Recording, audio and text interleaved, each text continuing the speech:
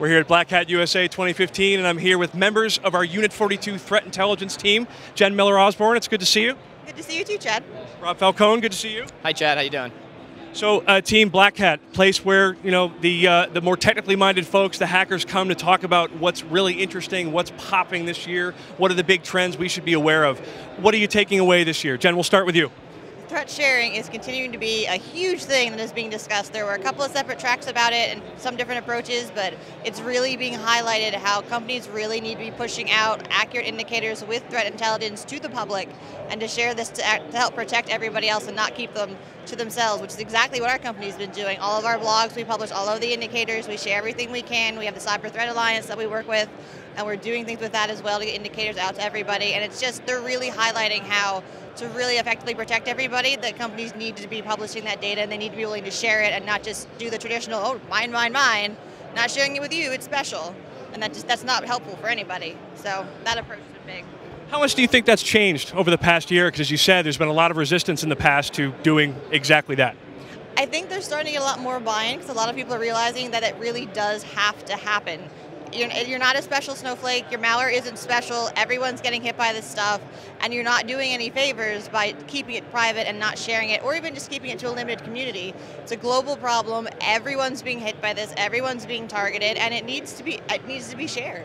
It's not taking away from your business to help protect everyone. Rob, over to you, your top takeaway from Black Hat 2015. I think that the fact that mobile is starting to become really, really popular, very, very popular on the talk list. If you look at the talk list, there's 25% of the talks are all about mobile. So the interesting part about it is that it's not just Android, they're talking about iOS as well. So pretty interesting, especially when we have Wildfire that can actually analyze APKs, which allows us to see behaviors that are occurring in Android apps. Really interesting stuff. What do you think is going to follow on that, Rob, what do you think is going to dominate the discussion of threats and malware over the next few months? I